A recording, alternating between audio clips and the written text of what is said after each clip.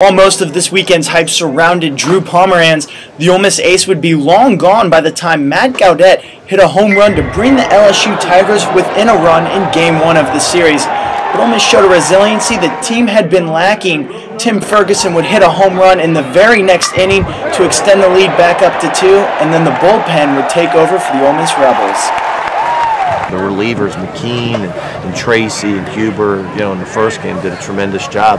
They didn't walk anybody.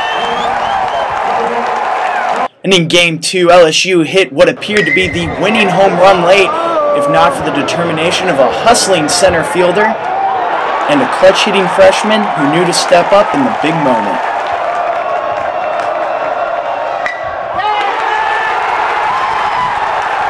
The rookie talked about the offense's performance following the game. It was awesome.